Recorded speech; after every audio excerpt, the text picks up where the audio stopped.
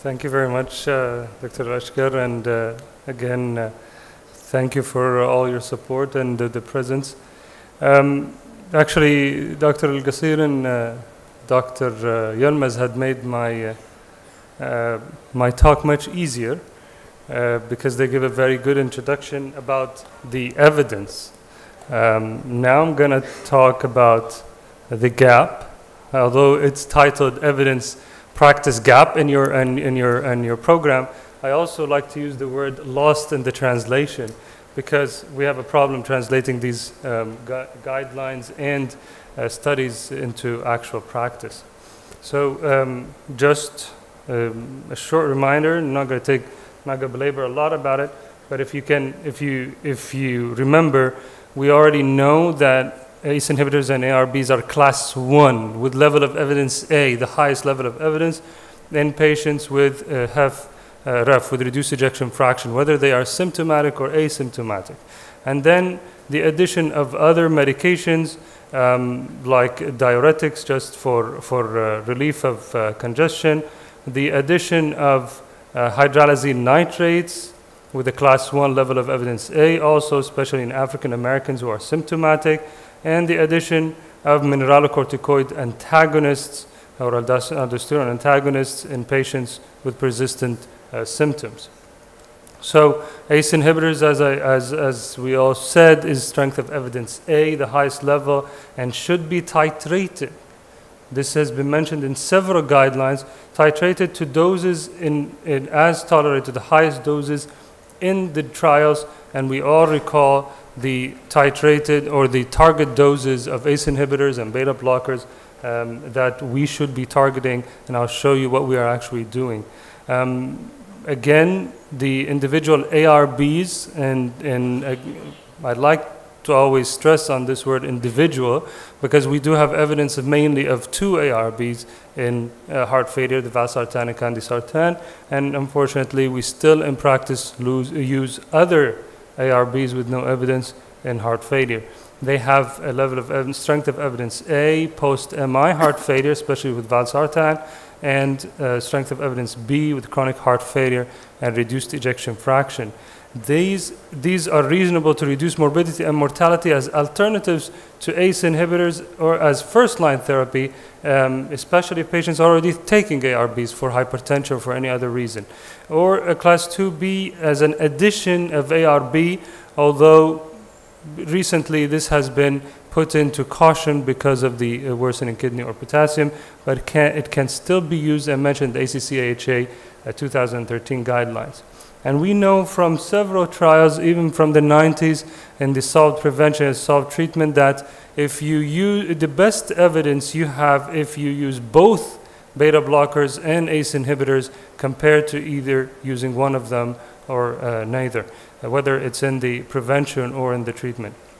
So the combination of ACE inhibitors and beta blockers is recommended as routine therapy for patients with reduced ejection fraction, and for patients with a recent decompensation of heart failure after optimization of volume status and successful discontinuation of intravenous diuretics and vasoactive agents. Whenever possible, again, therapy should be initiated in the hospital setting at a low dose prior to discharge in stable patients, and then up-titrated as tolerated in an outpatient setting.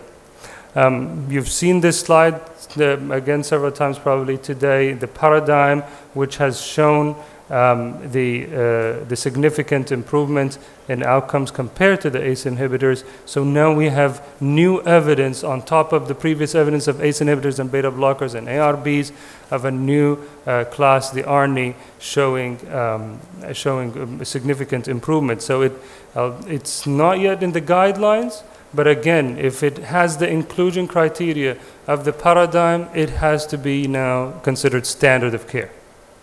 Okay, so how are we doing? How are we practicing this evidence?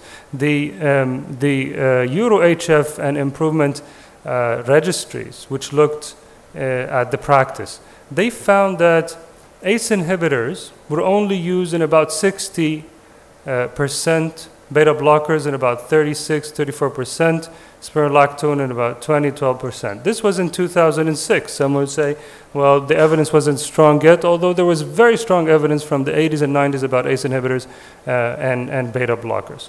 And fortunately, we cardiologists had better use, a little better use than the general internist in using ACE inhibitors and beta blockers, maybe because we are more focused on the cardiac and heart failure. That if you look at the actual prescription, and I'm just reminding you that it's not enough to keep a patient on a drug and say that I'm using it if it's on tiny doses of whatever ACE inhibitor or beta blocker. It has to be on the target doses. Look at those who had 50% of the recommended dose was the 60% of beta blockers, but only the 100% of the recommended dose was only about 20% of the patients on the recommended dose. Many of us just start the medication, see the patient doing well, never remember to go up on the target dose.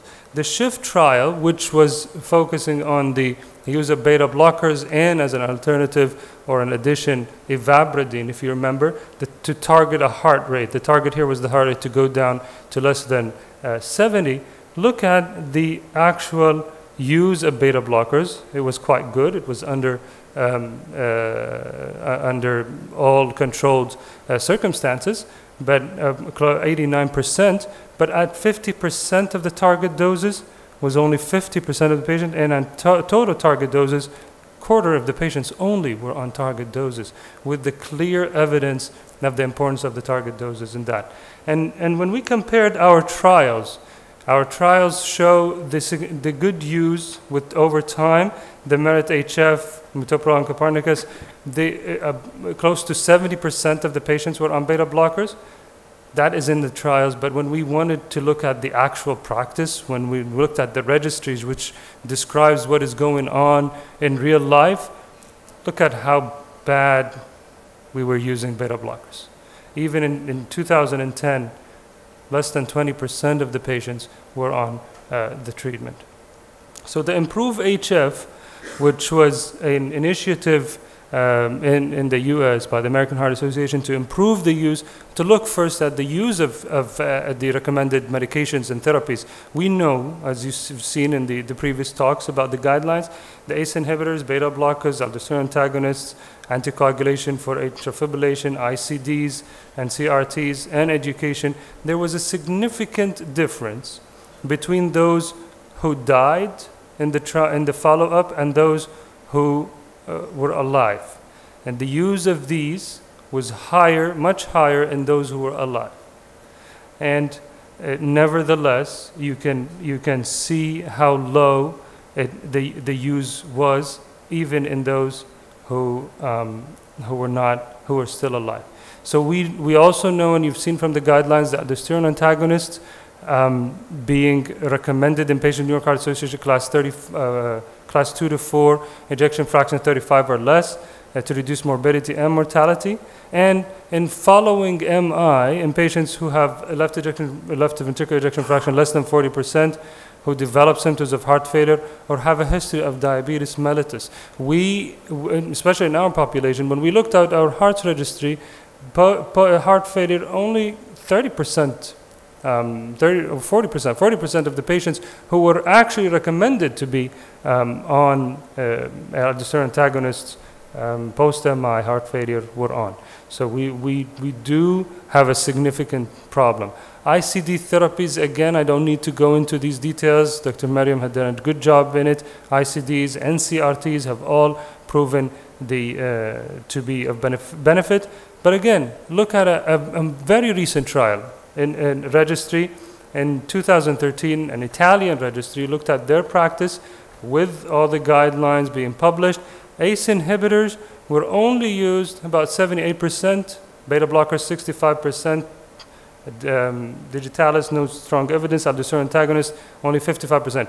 And even after a full year of follow-up, they're still, after the decompensation, they followed up and they were still very defective in using these medications with all the evidence that we have. We looked at our Gulf registry, more than 5,000 patients in the region, 7 countries in the region, and we were not better. We had ACE inhibitors were used in about 70%, and beta blockers when the patients were discharged was a little higher than when they were admitted with heart failure, but still lack significant use, so we are lacking that. Now, the question that I'm having, and I always ask myself, why is there a gap between evidence and practice? And this is not only in heart failure, this is in all our medicine. We have lots of evidence, as we've seen. We have very good trials. We control the situation. We get good results, but we have a problem with translating it into practice. Something, well, it's probably not specific for medicine, something called domain dependence. We talk a lot about actual practice. We talk a lot about, as we said, as Dr. Fagbo said today, many of the doctors smoke. They instruct their patients not to smoke, and they know the evidence behind smoking, they still smoke. We talk about diet and exercise. None of us diets and exercise. Why is there a domain dependence, meaning that you're very good at understanding the thing, at investigating the thing, but when you translate it, who knows Harry Markowitz? This is a very famous American economist who won the Nobel Prize in 1990. For the portfolio theory, he put a huge theory in equations and how to distribute your money into the best profit, best portfolio for the best outcomes and revenues without losing. When he came to invest his money, what did he do? He just divided it 50-50, shares and bonds, and that's it. So where does his whole theory go to? Why does he has a full theory of how to distribute your money into, and took a Nobel Prize for it, but he couldn't translate it himself. So we have this is human nature. We have a problem in doing that. And the other question I ask is how to fill the gap. I know you're probably waiting for me to give you the answer. I wish I knew the answer myself. And there must be a problem in the actual practice. We are not translating this. We know how to say it. We know how to talk about it. Every one of us memorizes the guidelines probably very well. But when it comes to practice, we have a defect. So what did the IMPROVE-HF? You remember when I showed you the IMPROVE-HF that there was a significant low use of these medications and those who were alive were better? They actually followed these patients for 24 months in this initiative, and there was a significant improvement over time in the use of ACE inhibitors, beta blockers, aldosterone antagonists, anticoagulation, CRT, ICD, and education. What did they do? They used the toolkits of keeping people on track, of educating the practitioners into using these therapies. So they used evidence-based algorithm pocket cards in their pockets. They distributed the guidelines. They used assessment and management forms and checklists, education materials, a website for people to improve on. But this was in the setting of an initiative they followed.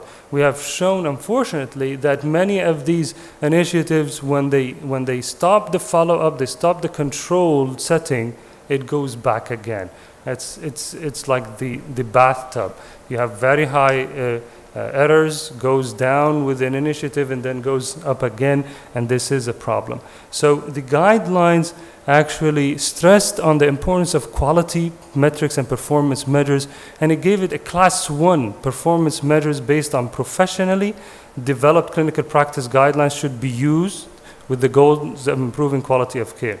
And a class 2A participation in quality improvement programs and patient registries based on nationally endorsed clinical practice guideline is indicated.